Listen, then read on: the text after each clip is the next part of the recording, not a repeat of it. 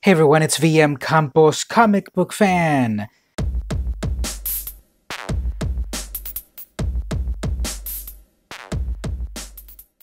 And welcome to another monthly comic haul. Let's check out the comics that I got this time around. First off, Vampirella number 2 from Dynamite Entertainment. I got the cosplay cover. I've been enjoying these cosplay covers that Dynamite has been putting out on their various books at the moment. Their Vampirella book, their Red Sonja book, Deja Torres. These cosplay covers looking really nice. This new Vampirella series has like literally 20 different covers. They're all amazing, but I went with the cosplay cover.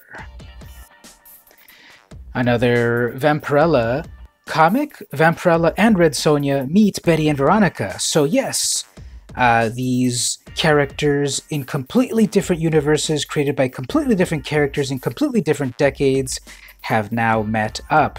Vampirella and Red Sonja come to Riverdale to meet Betty and Veronica because there's a cult killing people. So I got issue number 3. I also picked up number 4. I love this Laura Braga art. It's so cartoony. It's so well drawn. I love the expressions and poses. I love the luminous quality of the light shining through the trees and hitting their skin with a little bit of shininess effect. This is just this. I love this cover. This is by Braga. This one is by Faye. They're both amazing. I can't decide which one. Why don't you vote up here? Which one do you like better? The Braga cover or the Faye cover? Over at IDW, I picked up Canto number 1. This is a self-proclaimed Wizard of Oz meets Dante's Inferno story. Unfortunately, I did not like it.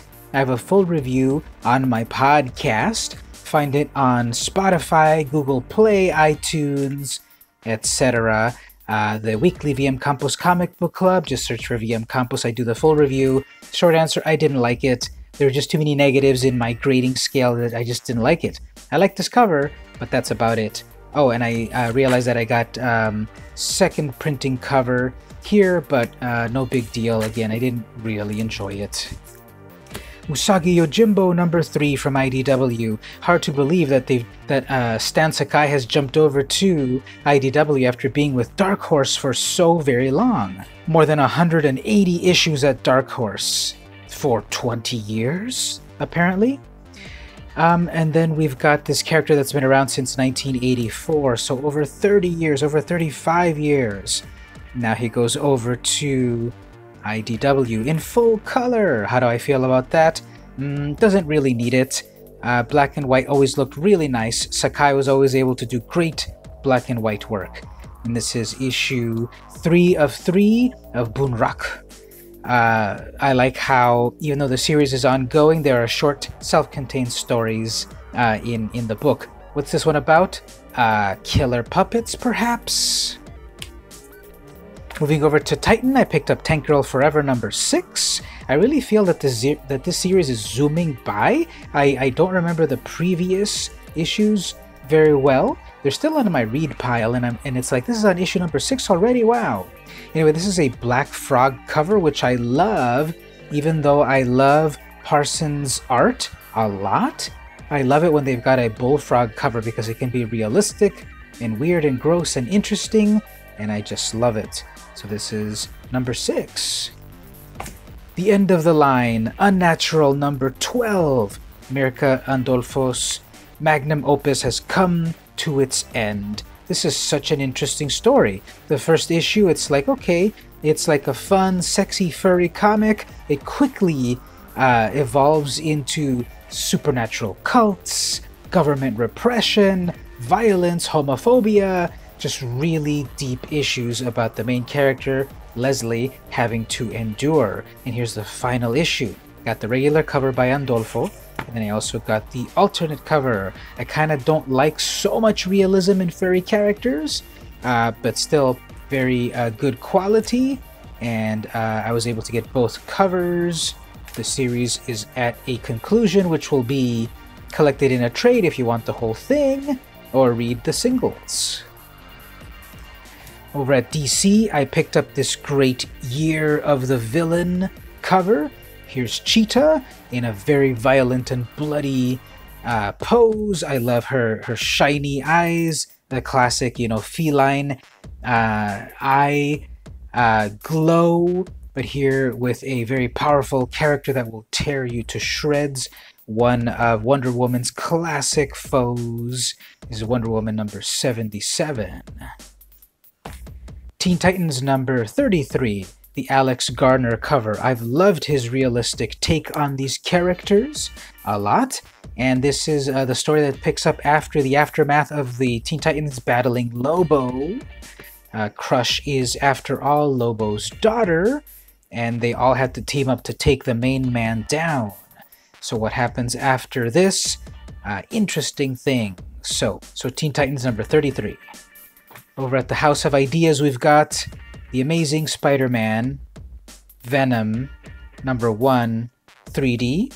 Okay, that mishmash of words actually makes sense. This is a reprint of Amazing Spider-Man number 300, the first appearance of Venom from 1989, but now in 3D with Venom glasses. You too can have the vision of a Clintar.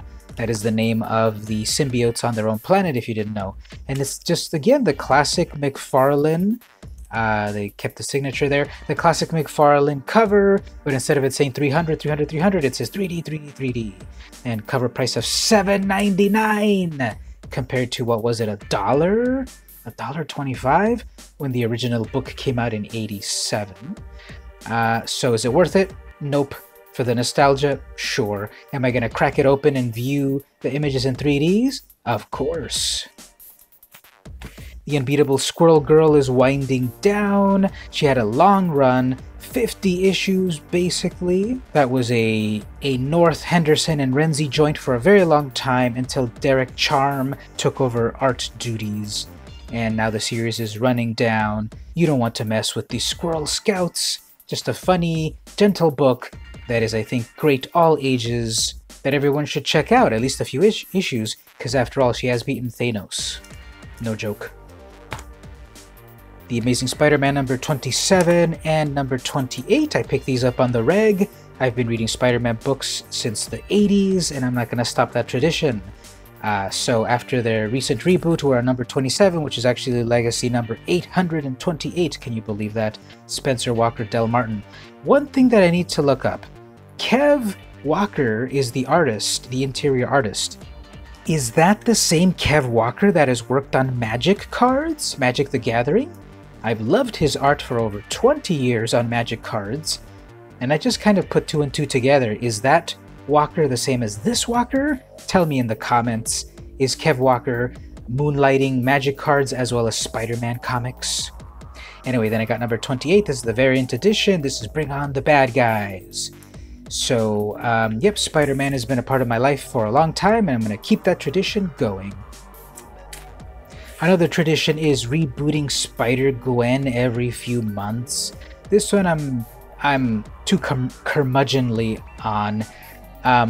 This has been rebooted over so that it's Spider-Gwen number 51, issue number 1. This is volume, what is this? There was, okay, volume 1 limited series, then volume 2, but then Secret Wars rebooted it, and then it started again with the new Spider-Gwen, and she's not Spider-Gwen anymore. She was first Spider-Gwen, Radioactive Spider-Gwen, then it was Spider-Gwen Ghost Spider, and now just Ghost Spider. Why is Marvel insisting on calling her Ghost Spider? As might as well call her Spider-Ghost, Spider-Man, Spider-Ham.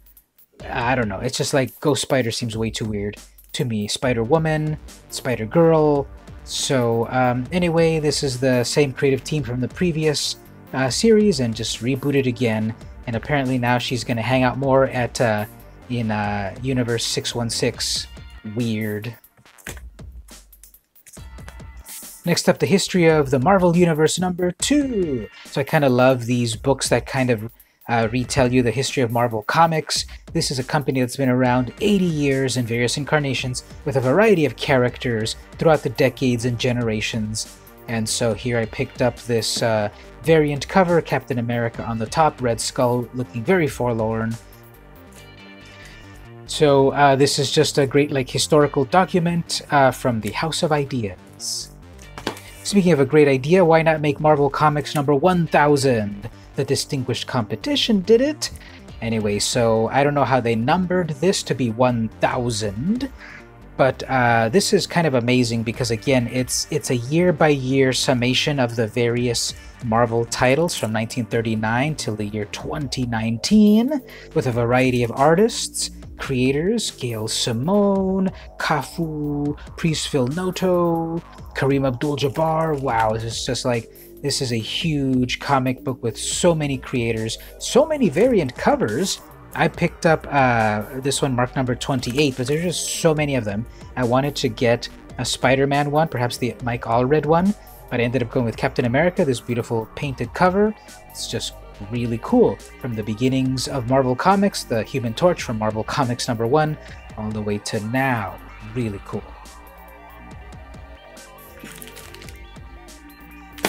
So there you go, I picked up a bunch of Marvel Comics books that go into the past, go into the future, things ending, going to the past.